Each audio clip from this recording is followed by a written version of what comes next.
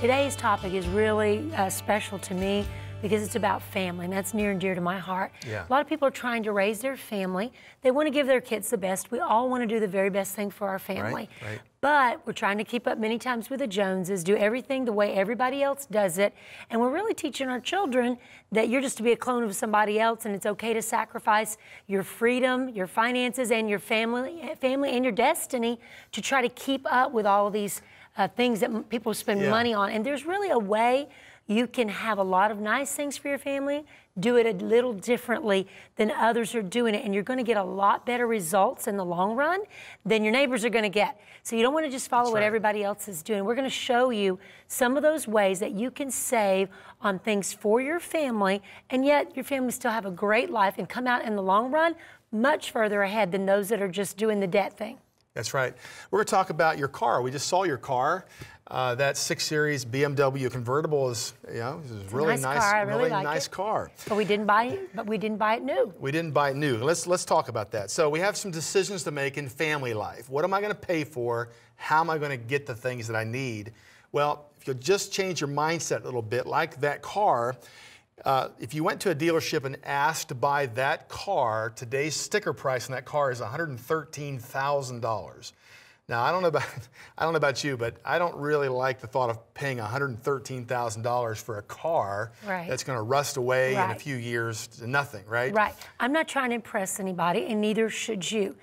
You know, the car that I have, we bought it secondhand, but it's just as nice as the new one on the lot. And so I get to enjoy the benefit of driving a really well-built machine. I like the driving machine, okay? I like it, but I'm not paying and, putting my family, not putting my family at jeopardy. We got a lot less money than that. Let's talk about buying cars, because families have to have cars. And we're not saying to have the rusted out, just get by $500 car. God wants you to have great things, and you need safe things. So let's talk about that car. I just did a chart because you need to know this about buying a car. Let's put that chart up on the screen concerning buying a car. You need to know that the minute you drive your car off the lot, it loses instantly 11%. And you can see here, if Drenda would have paid that $113,000 for that car, the minute it crossed the line, went off the lot, purchased, we just lost $12,500 if that was her car. She paid full price for it.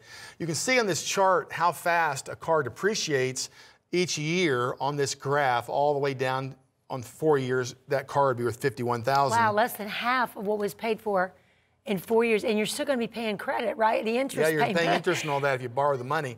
Wow. But the average car is worth 37% of its sticker price in 5 years.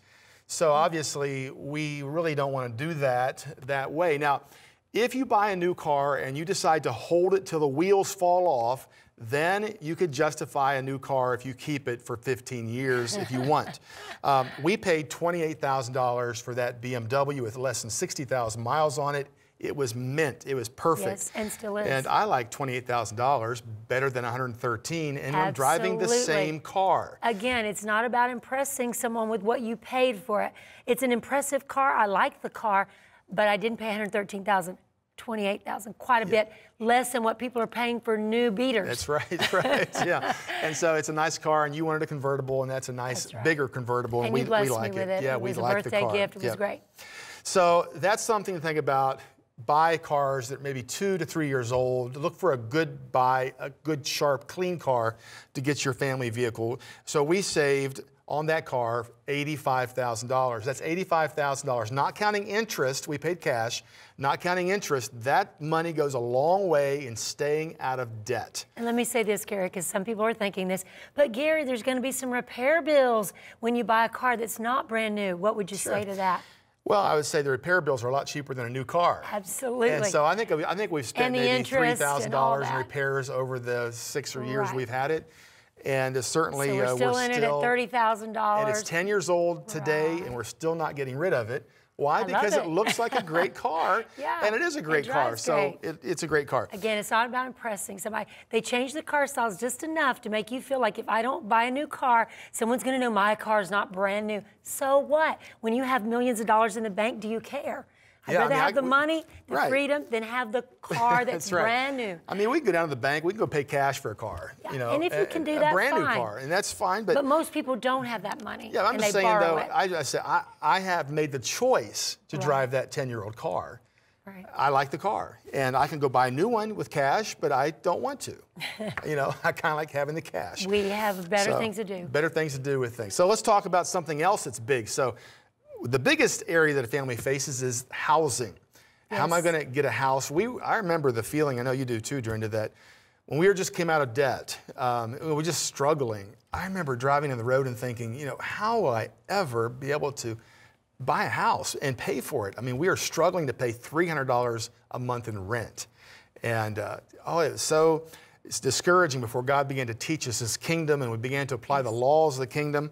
But we want to talk about an unusual thing that God led us to do when we built our house. Was we, of course, saved cash, paid cash for our land, and we began to look for plans to build a house.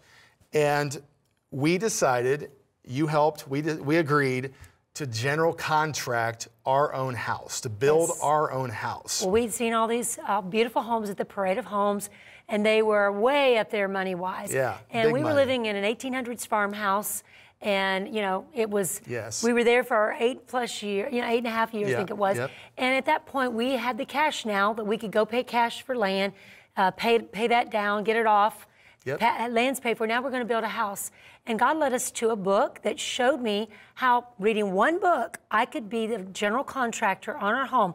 I general contracted while Gary kept our business going. He was working hard in the business. I was showing up at the job site, 6 a.m., lining up the contractors, worked with a gentleman that had contracted homes, kind of gave me some advice. I read one book, got some advice, went into the different stores, asked some questions. Many things you can do yourself if you just ask a few questions. And for us, the savings on that home was well worth the time I spent that year helping do the general contract work on the house. It saved us well over $100,000. Not only that, then the house appreciated and came out a lot better than if we went when you new for a house. We started talking about general contracting. We went past that, actually. We actually did some of the work. Sure. So besides general contracting, which is actually, getting the contractors, we did the electric. I did the electric, and I had never touched a wire in my life up to that point.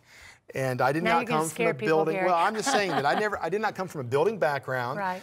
I really didn't know what was involved in building a house until this book. I read this book and went through every segment, how you do the foundation, the walls, It's not that hard. Asked people.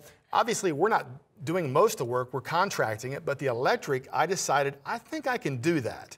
Yes. And so I was surprised. I'll admit it took more time than I thought. It's more labor intensive than knowledge. More labor knowledge. intensive, but the bottom line is we did that. We painted the whole house, did tile flooring, we did all the landscaping. Yeah, we I did learned to lay tile. Much as we could do, but we have our house, and of course it's paid for, but we saved $120,000 on our house. Yes. That's not small money. We have a car, we saved $85,000. We have a house, there's $120,000. You get the idea. We're saving some big dollars here. And because our house has been paid off over 7 years, payments, yes. all that payment, all that money that we would have spent is now going into the kingdom of God, doing other things, and building wealth for your family, the legacy that you truly, when you really have the stuff, instead of looking like to the neighbors you have it, but you really don't, because the rightful owner is the bank, right? That's right. And so the house has been paid for. We've lived in it 15, 16 years now, and we haven't tried to go into further debt or upgrade. It's a nice home,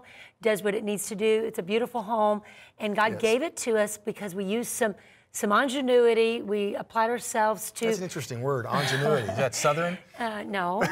It just means that we used our mind. We listened to the Spirit of God. We let Him lead us. God can lead you in ways to do things that are different than the way everybody else says it. Now, let me just say this.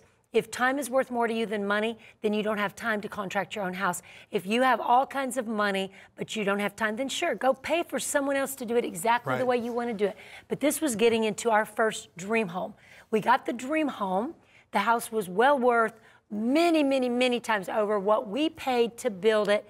And because we paid it, because we did a lot of it cash as we went, and because we general contracted ourselves, We saved a ton of money on it. That's right, and learned a yet lot. we still got what we wanted. We learned how a house works. Our children were a part of this venture. Now they all know how to build a house, which leads us to what our son Tim did. Well, then our kids are at the age of just getting married, of course, and they need homes. So they learned by being involved with our home what a house is, you know, and what's involved all with the it. components, So, yes. for instance, several of them have gone out and bought houses that were either foreclosed or, you know, a rehab house, a house that needs some help.